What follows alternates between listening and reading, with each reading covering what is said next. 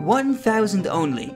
I created an account from scratch, and in each episode I complete a task of 1,000 things. But you, the viewer, decide what my next task is going to be by voting on a poll which I release each video. Now pick your vote wisely, because the profit I make will be invested into better gear to prepare for the next episode. For a full list of the rules and restrictions, check out the description of the video. Are you ready? Let's begin!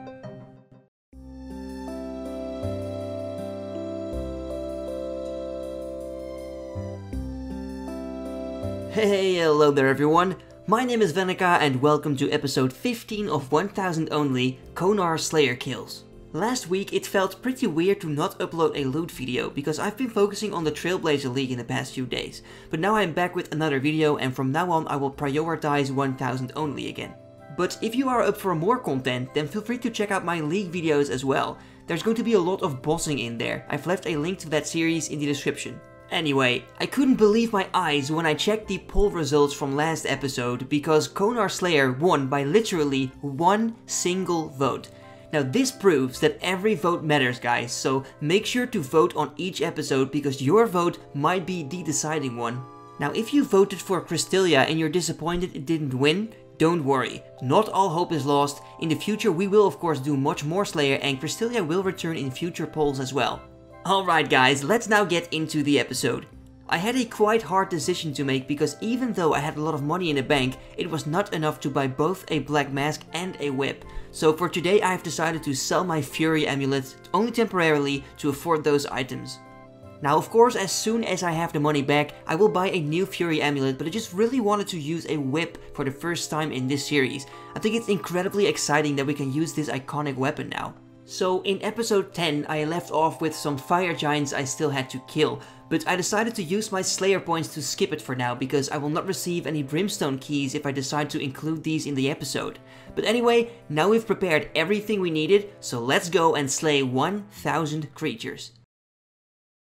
Konar Maten, if that's the way to pronounce it, is a Slayer Master located on Mount Karulm in Zea. She requires level 75 combat to assign tasks, and she does not only assign a monster to kill, but also a specific location. Sometimes this makes a task harder because you cannot always kill the monsters on a convenient location. However, to compensate, they will have a chance of dropping brimstone keys now.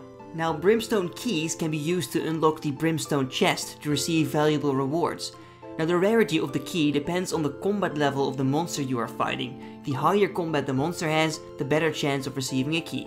My first task was Greater Demons in the Catacombs of Korand, and this is actually a quite amazing task because in the Catacombs, demons can drop much more than just brimstone keys, such as totem pieces or ancient shards. During the task it was raining runeful helms, and I did also obtain a couple of brimstone keys, so it was definitely not bad at all. My second task was to kill Bloodveld in the Godwars dungeon. Now this is not the most convenient place to kill them, so to make it a little bit easier, I decided to complete the quest Edgar's Ruse. This allows you to teleport to the troll stronghold, which makes everything just a bit easier, so totally worth it in my opinion. I also wanted to collect a second Goutweed because I know this is going to be needed in the Dream Mentor quest when we get there in the future. So I completed the quest, and this got me some nice free herblore levels. Now it was finally time to kill some Bloodveld. Now I have decided to make some changes to the future of this series. From now on I will not force myself anymore to pick up and bank every single item I receive during my 1000 grind.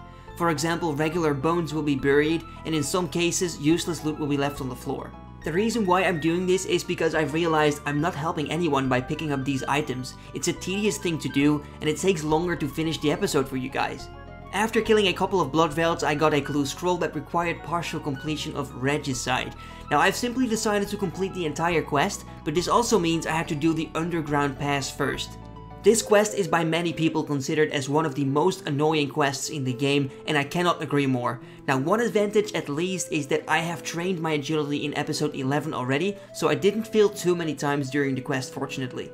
After the underground pass I got some attack and agility XP, and now I can use the Iban staff, which has a very powerful magic spell attached to it, so that's not a bad thing to have unlocked. But I still had to do Regicide, and the reason why I completed the entire quest is because it unlocks a teleport to the Elven camp, and that will save me a lot of time in case we get a future clue there. So after that was done, I got another 13k agility XP and some coins, and I could finally continue with my clue scroll.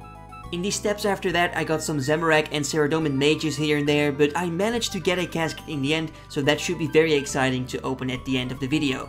Alright, so back to my task, and when I returned I got another Brimstone key that is always welcome, and a few kills later, another. I also got 55 Slayer this task, and that is quite interesting because it unlocks Turoth. And these guys are very interesting, but I have to kill these without a herb sack if I don't get it soon, and then I'm gonna cry, so please, don't make that happen, guys. Alright, but in all seriousness though, I completed my second task with 3 Brimstone keys at the end, so that was much more than I expected. I went back to Konar for a new one.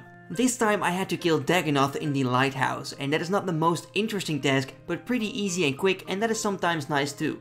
On my very first kill I received a Snapdragon Seed, and a bit later I trained my defense to level 68. And then I got a drop like I was talking about before, a pile of 8 seaweed that is just not worth picking up anymore. I also got a medium clue scroll this task, and even though most mediums are usually bad, I'm always excited when I get one because who knows, what if I get ranger boots? So after the clue, back to the Dagonoth and got another Snapdragon Seed. And then I also got a casket, so let's call this a fake clue scroll casket. Now this task got me no Brimstone keys whatsoever, but let's move on to the next one and hopefully we'll be more lucky there. My fourth task was Calphite in the Calphite Lair, and I gotta admit that I'm not the biggest fan of those. I did listen to your advice though, and I killed the Guardians for better Slayer XP instead of the Workers, which I normally did to get it over with quickly. But even though I don't like the task, I got quite a lot of rune items, such as a rune chain body and med helm, and apart from that, my range level got to level 76, and that is of course always welcome. So once again I was ordered to bring balance to Bloodveld, but this time in the Catacombs of Korend, and this task was actually insane. I decided to go with range and safe spot them, and what is so nice about these guys is that they always drop good stuff. Loads of blood runes, alchebles, totem pieces, you name it. I also managed to get a hard clue scroll, and finally I was able to complete one without any problems whatsoever. The questing finally paid off. With about 82 Bloodveld left, I got 58 Slayer, and this unlocks a very interesting creature, Cave Horrors. And this beast drops the Black Mask, so if we do a 1000 only video about it, we could potentially make a lot of money there. And then I received a very rare drop from this Bloodveld, a Dragon Med Helm. I was like, what is going on here? But anyway, after that I got another Brimstone key, I completed a clue, and got 75 hit points. And then just before the end of the task I got 77 range as well. Simply amazing. So I returned to Konar and I was hoping for an amazing task, but once again I got Calphite. Now, to be honest, I shouldn't even complain about it actually, because it is great Slayer XP and very AFK, but just a bit boring. But I gotta say that in this task, Konar got my back, because I managed to receive 3 Brimstone keys, and that made everything so much better. I'm super happy. I also trained my Slayer to level 59, so one more level and then we can kill Aberrant Spectres. Now my final task of the episode was to kill Greater Demons in the Brimhaven dungeon. They are a pretty chill way to do the final kills, I must say. I was pretty lucky as well with this task, because I managed to complete a couple of hard clue scrolls and I also collected 2 more Brimstone keys. Now what I think was a bit unfortunate though is that I did not make it to 70 defense in this episode, but of course we will do that in the next one most likely, so that's gonna be okay. But now that we have done 1000 Konar Slayer kills, let's take a look at our loot. In total I have 4 price checks. The first one contains all the cash we collected, but also bones, runes and herbs. And this price check comes down to 765k. Then we've also got loads of armor and alchebles, good for a total of 397k. The third price check is starting to become a bit more junk, but still something, 44k. And last of all, a little bit of something, well, 26k in total. But now let's go to the GE and see how much we've made.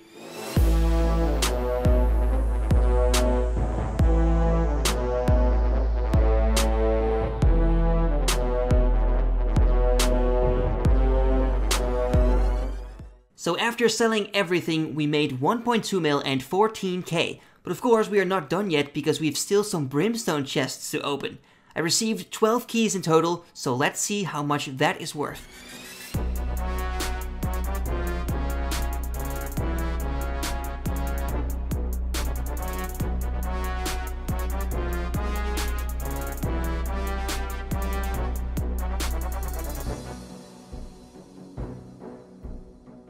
So the monster loot in combination with our brimstone loot is worth 2.5 mil and 28k. Now this means that our brimstone loot alone is worth more than all the 1000 kills combined.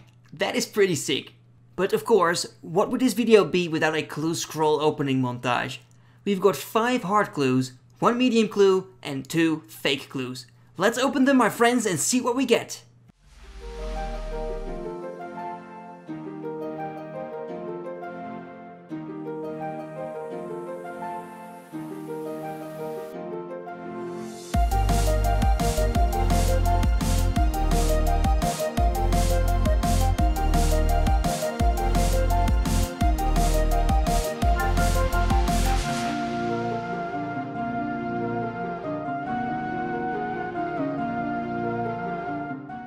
So that means that in this video we made a whopping 3,087k. That is the best we've had so far, so I'm super proud of us. We also got a master clue scroll, but I won't be able to do that for a while, so I've decided to keep it safe in the bank for now.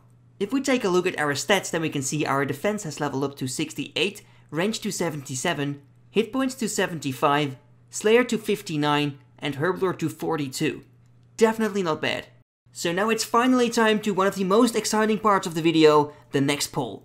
This time you may vote for 1000 Tithe farm points for the herb sack, seed box and full graceful, 1000 cave horrors for black masks and hard clue scrolls, or 1000 blue dragons for dragon bones and hides and hard clue scrolls. If you choose 1000 Tithe farm points, I will be able to use a herb sack and seed box in future episodes, which will help to speed up future 1000 only videos.